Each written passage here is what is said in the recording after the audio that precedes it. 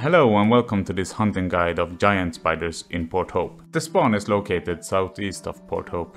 Go down the stairs, head west, then south, then east and down a new stair. Follow the path south, then east, then north, and then a little bit to the east you're gonna find a hole, and here's the spawn. In this spawn I used a level 70 elder druid with magic level 64 to hunt here. As you can see on the minimap, the spawn is basically a big circle where you just run around, killing giant spiders and tarantulas in the way. Each lap takes around 3 minutes to kill at level 70. As a low level mage, I had a killing pace of 400 giant spiders in 1 hour, which makes it one of the best Grizzly Adam tasks places for giant spiders in the game. It will take you around 2.5 hours to finish the bestiary for giant spiders here.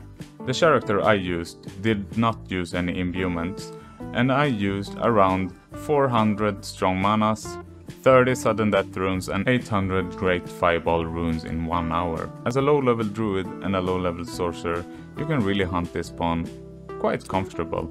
There's lots of room to run around and the rooms are pretty big. If you find this video interesting and helpful, please consider leaving a like so that the video can spread to more people. Thank you. If you find yourself in a situation where you need to log out pretty quickly, just go to the rope hole, rope yourself up and go a bit to the west. Kill everything around you and do a next log. Here's your safe spot. The experience here is around 600k per hour at 150%, but with a boost you can gain up to 900k per hour here, which is really good for a level 70 mage. You should really consider subscribing if you want to see more hunting guides, quest guides, money making methods or daily boosted creatures.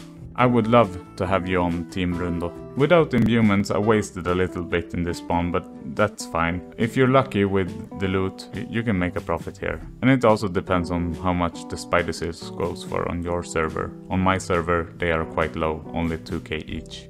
If you haven't tried Tibia yet and you want to see how much money you can make at it, check out the video on screen right now.